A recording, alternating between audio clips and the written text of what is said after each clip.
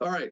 So from the Daily Mail, more than 900 Missouri residents who snitched on lockdown rule breakers fear retaliation after their details are leaked online. Now, you know I love pulling apart the mainstream media, deconstructing the propaganda. Already, even the story reveals a lie in the headline itself. I should say a bad spin, misrepresentation. And it's that the details were leaked. No, they weren't leaked. They were published legally.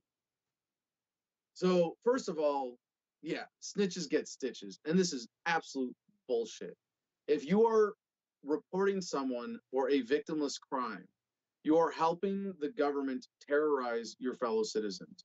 You are aiding the government in its criminality by giving them an excuse to go after people who are not criminals as if they were. So this gets to some complicated things, right? Snitches get stitches.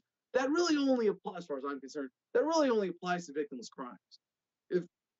If there's a legitimate, like for example, me on my property here at the Garden of Freedom, I'm in charge.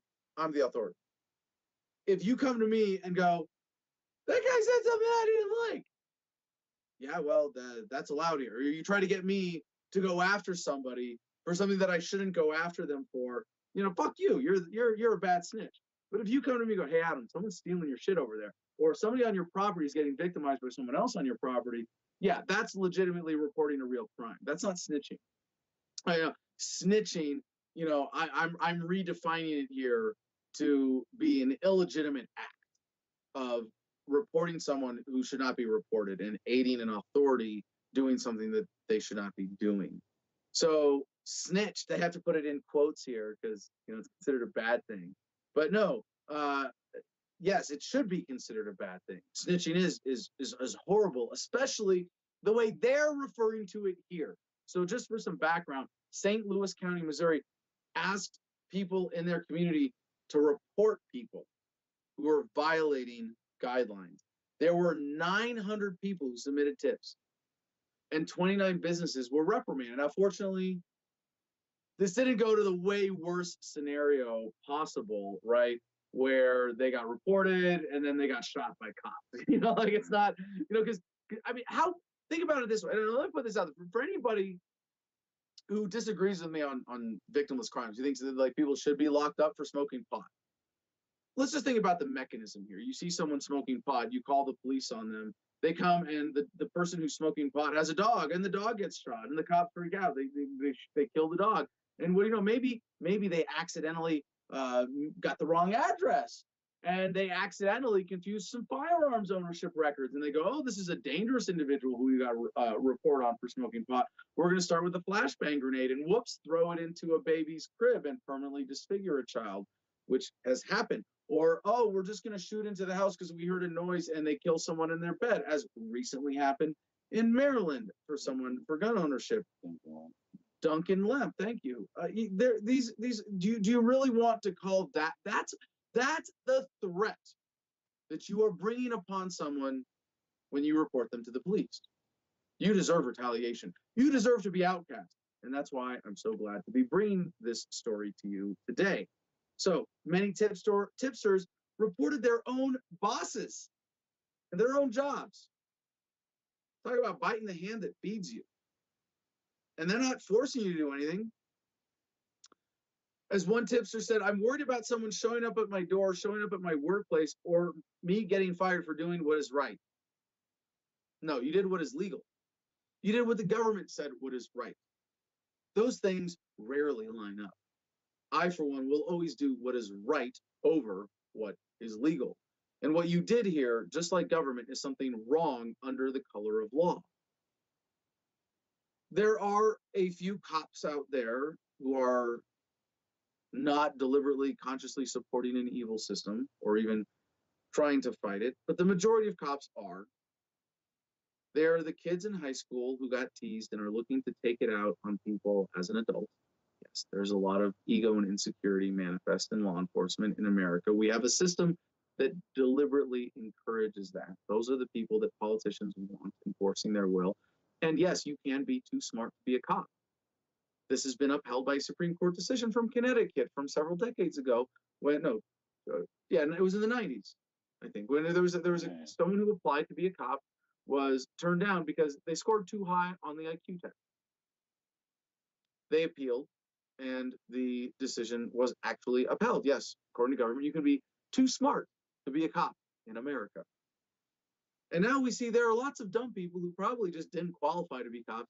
I wonder if these are all the people who were, let's just put it nicely, not physically qualified to pass the police physical fitness tests, which obviously are a very low bar to clear.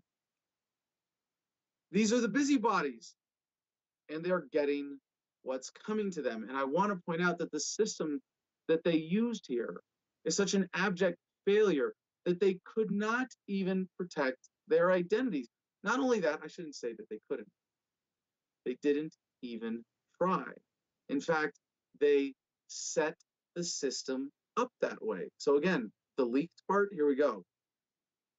How did it come out? Jared Tosh shared the file of complaint emails. The actual emails themselves were all released in a Facebook group and said, I released the info in an attempt to discourage such behavior in the future. Thank you, Jared Tosh. You are a hero. As of Sunday, oh, of course, I wanted to skip this bullet point, but since I accidentally started it, I'll go ahead and read it to point out that the Daily Mail had to add the fear-mongering in here. As of Sunday, there have been at least 8,437 cases in Missouri and 376 deaths. Oh, okay. And they put in separately, 3,433 of these cases have been in St. Louis County and 177 deaths there. So, getting into the story to get you these details about how it happened. Some people may not have read the small print, submitted tips via an online form and email from the end of March. Many have asked for their communications to remain private, however. Tough shit too late. Because what happened is that the documents published online, shared on social media, as Jared Tosh says, and this is a great quote from Jared. Here you go. The gallery of snitches, busybodies, and employees who rat out their own neighbors and employers over the pandemic. So, moving on to this exact legal specificity, because this is really important of how this works. And this came from St. Louis County officially. They said in a tweet, if non-essential businesses are continuing operations, please report violations by email to County Counselor COVID-19. They set up a separate email for this tip line, of course. And in the emails, in one of the emails that was published, these are some quotes. CJ, you've got this graphic in there. Please respect my privacy by not naming me. Please keep this anonymous as this particular company is known for reprisals. I would like to anonymously report my employer that won't close amid stay-at-home orders. I would like to remain anonymous. Now, just to point this out, this isn't, I would like to report my employer who is forcing me at gunpoint to stay at work despite the stay-at-home order. Yeah. See, if it was that, then we might have a problem. But no, we have an employer who, despite government making it harder for them to do business, is still offering you a job. You're fucking welcome, you ungrateful piece of shit. Really? Okay. Maybe they're not ungrateful. Maybe they're just dumb, conditioned, propagandized, intellectually lazy, and have fallen for all of the government propaganda. So, in this particular instance, okay. The St. Louis County Executive's Director of Communications, Doug Moore, explained that they are not allowed to redact. In this particular instance, our county counselor's office consulted with the Attorney General's office on releasing the list of those who had filed complaints against county businesses. We were told all the information was public and we should not redact except for HIPAA information. That's Health Insurance, Privacy, Affordability, whatever Act. And it's funny, that does not actually apply here. HIPAA, although there might be some government thing that it includes in HIPAA, but HIPAA technically only applies to healthcare providers and prevents them from sharing your private health information. So let's see the rest of the post. But it's okay. So here's from Jared. Panicdemic. A tiny few look like they have legit beefs. Most do not.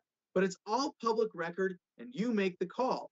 This fishing expedition by the county resulted in at least 50 local businesses being notified by letter to close down, or else. This is a result. Here we go. This is a result of my Sunshine Law request initiated after the St. Louis County government asked for info to enlist soldiers in its war on small business for lack of any other solution. Yeah. I don't know how else to wrap this up, except, CJ, can you pull up the two last graphics that are in the story? Coronavirus in the USA. There's so many good song parodies based on this. Born in the USA, coronavirus in the USA. But just look at this graphic. 1,176,548 total cases. No asterisk, unless you count the big splatter. That's not a splatter. That's a 3D model of the coronavirus behind that number. And then upper right, 68,066 deaths. And then they have the map, and it's all red and orange. Now, what? Yeah. Now, this ties in to another one of our stories today. You see on this map, South Dakota, where our producer CJ is in very, very light orange. And it is not the scariest mark on the map, but this is obviously a graphic intended to scare you.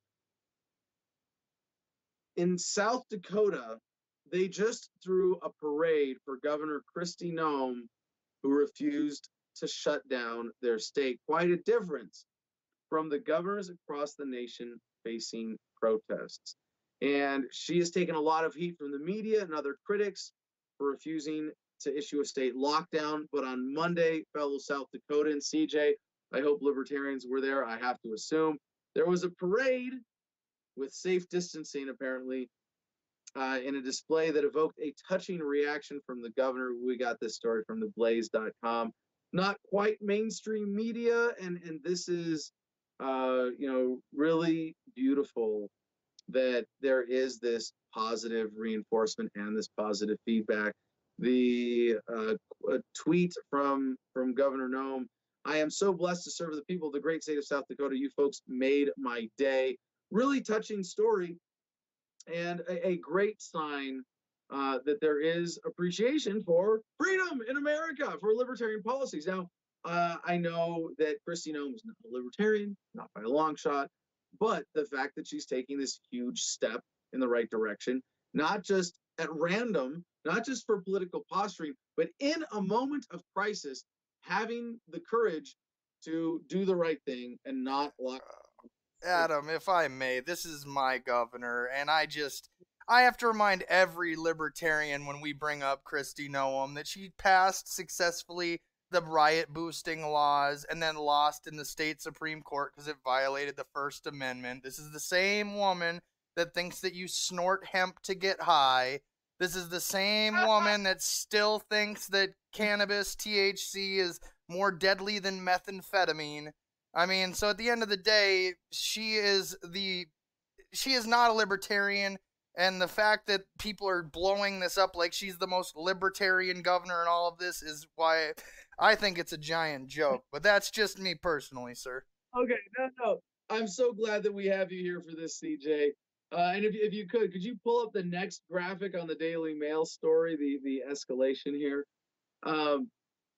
So I'm glad you're there to put a check on this. CJ, I still want to be encouraging and positive towards any government official at any time who takes a legitimate principled stand for freedom. I think that's what this is, because maybe she did the calculus in her head and said, okay, I'm going to be the one, I'm going to be more popular, I'm in South Dakota, low population state anyway, look at me, this is political pandering. But she could have gone the other way with it. She could have just as easily, especially with her statist support, gone the other way with it and said, hey, Trump gave me the excuse for a lockdown. I'm going to take it. I'm going to increase my power. I'm going to increase the relevance of the state government here in South Dakota. And in doing so, probably put more money in my pocket, probably put more power in my hands, probably make it more easy for me to manipulate the process, have control over the Republic. I mean, there's so many But other that's ways. exactly what she's doing, sir. She's literally telling Donald Trump she wants to take the billions of dollars. She has an incentive for more cases. She has an incentive for positive cases, and she wants to take that money and spend it on pheasants. It's a joke. This is a Okay, so joke. okay, CJ, fair enough. Maybe she's trying to have it both ways in that sense. She's trying to get the federal money and still trying to be the hero in the state. I still want to at least, I think at very least, and CJ, you might disagree, and I certainly respect everybody else's interpretation of this. If you really want to look into the story, of course, links in the show notes. You want to really get into who the governor of South Dakota, Kristi Noem, cares about, that's fine. I think that in this individual moment, it was legitimate political courage and her, at least in a small way, doing the right thing, getting praise and reward for it. That's nice. Let's celebrate even these baby steps towards libertarianism. But back to the Daily Mail story. Yeah, please put up this other scary graphic on the screen here, CJ, because this is a this is an extremely misleading graphic, because this is a graphic of the cumulative coronavirus cases. Now, remember, this includes everybody who went to a doctor with a cough, who was told by the doctor, you probably have corona, we don't have tests, go home for 14 days. I'll add you to my list so I get a little more money from it, from health insurance, and our state gets more money, and blah, blah, blah. Everybody who's tied into this racket gets taken care of. Everybody gets their beaks wet.